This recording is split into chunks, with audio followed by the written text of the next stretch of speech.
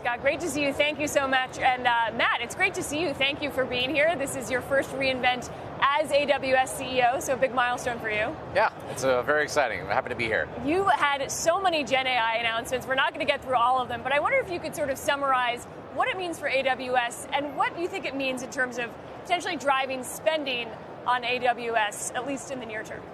Well, look, a lot of what we talked about today was how do we help customers really get into their generative AI apps into a production environment. And we see a lot of customers that have proof of concepts out there, and so we built a platform and a bunch of capabilities to really focus on production use cases. And how do they take customer data, real enterprise, valuable IP, and pull it into these use cases so that they can actually start to drive real enterprise value and not just kind of flashy chatbots on websites that weren't really driving ROI for customers. And so a lot of what we announced today and what we're talking about this week is helping customers do just that.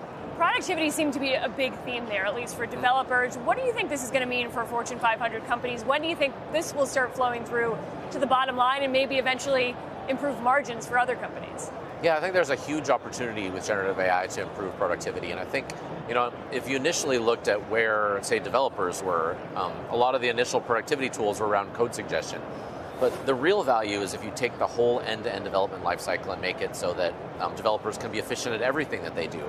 And then we also do that for everybody, right? It's for marketers, for finance people, for sales folks. If we can make their everyday lives more efficient, take away all of those mundane tasks, those repeatable tasks, those automatable tasks, and let all employees focus on the creative value creating type of activities that they do every day. Typically, in a week, you might only get to do those value creating activities like 5-10% of the time, and the rest of the time you're doing pulling data different sources, trying to look up information, doing kind of monotonous. If you're a developer, you might be doing code documentation or other things like that. Our view is that we can automate a lot of that and let people be more available to be doing the hard, interesting, creative work that is kind of core to what your individual company might be. And Apple was on stage as well during your keynote. You guys have had this long-standing relationship, but it's not a relationship that either Apple or Amazon talks about all that much. What is the strategic importance of Apple, especially now that they're publicly using your chips? Well, yeah, we've had a partnership with Apple for more than a decade, and they're a fantastic partner. They push us on a lot of more things. They push us on scale. They push us on new capabilities that they need, on security that they need, and so they're a fantastic partner to learn from. But we also love partnering. Just they came to us and said, how can you help us with our generative AI capabilities? We need infrastructure in order to go build, and they had this vision for building all the Apple Intelligence and some of the things you heard talk on stage today.